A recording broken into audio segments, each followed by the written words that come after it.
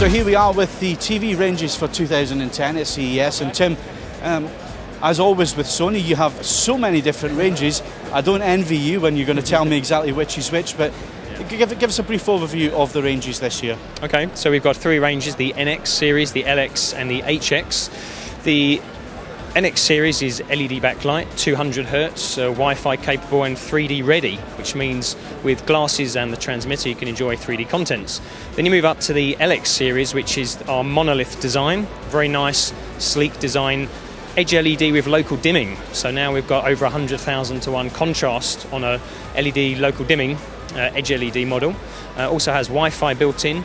And quite interestingly, a camera, the same camera that you have in the sort of cyber shot for face recognition. So we can do interesting things with turning the picture off if maybe a child gets too close to the screen. Some interesting sort of intelligent stuff like that. And then you've got the NX series, which is also Wi-Fi ready, 3D ready, 200 Hz and edge LED. So lots of different models. And we've also got a model with a Blu-ray drive built in as well.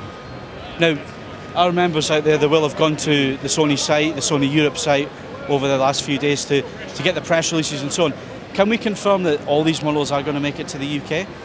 Yes, what we see at CES, we will have in Europe, and for the first time it's the sort of worldwide launch for BRAVIA. Traditionally we'd have something in Japan, something in America, and then Europe would get a selection of the models, but now everything we see today we will have in Europe.